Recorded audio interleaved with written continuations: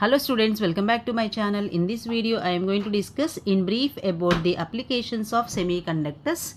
Semiconductors are used in electronic devices like solar cells, diodes, etc.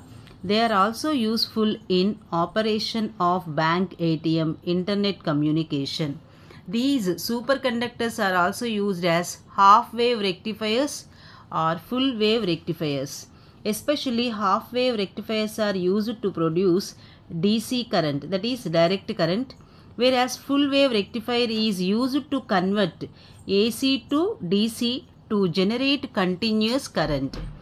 These semiconductors are also used in consumer products like air purifier, LCD TV, refrigerator, etc.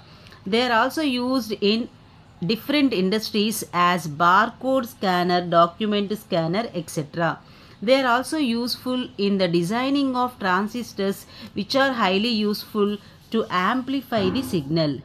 These semiconductors are also used in medical field, especially for ultrasound imaging, electrocardiograph and blood analyzing. If you like the video, don't forget to like, share and subscribe. Thanks for watching. Have a nice day.